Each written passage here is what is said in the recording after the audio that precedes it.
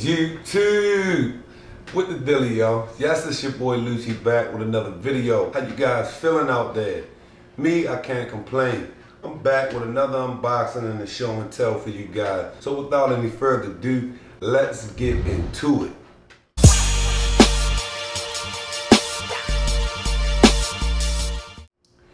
Well, we all familiar with the late great Moses Malone.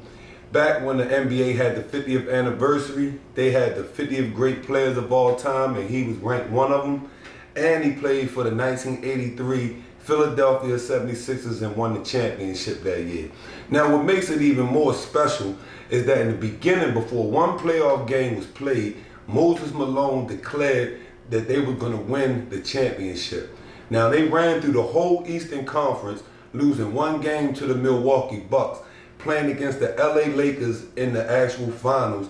And not only did they beat the Lakers in the finals, they beat them in style by sweeping them, letting them know that they was not in their class, man.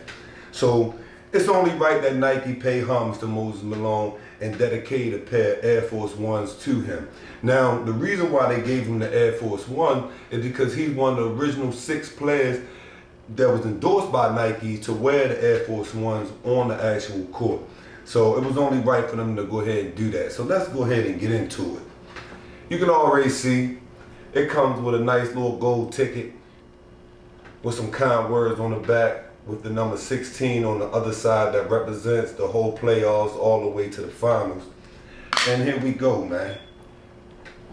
The white University red Air Force Ones with the gold bells and whistles on it. Now, the white leather on here, I really like it, and I'm not just gassing it up, but it's actually a little more tumbled than the normal Air Force Ones that they release. And you can see the stitching that's coming through the Nike Air check.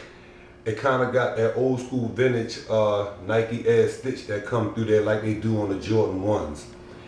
On the lace debris, they got, or debris, however you pronounce it, they have the 1983, the year they won the championship, is in gold.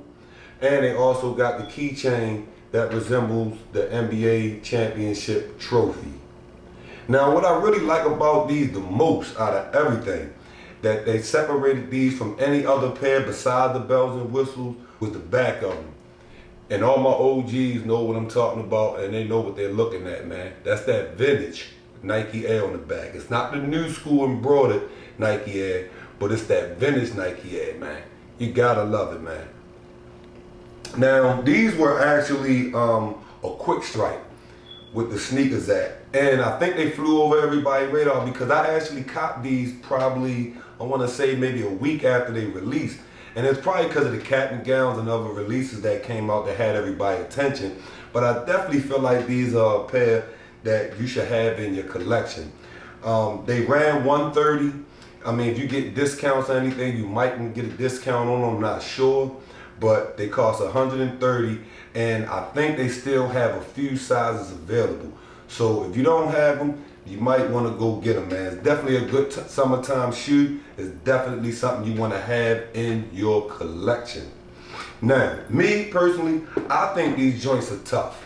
Now, I want you guys to get in the comment box and let me know. Do you feel these are tough or these some bluff? These are official, man. They definitely pay homage to the late great Moses Malone. Material banging, and like I said, man, that Nike Air on the back heel and on that tongue is vintage, and it definitely give it that old school OG look and feel to it. Well, it's a wrap, YouTube.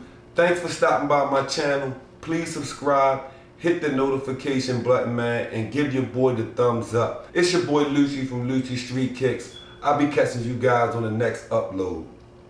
Later.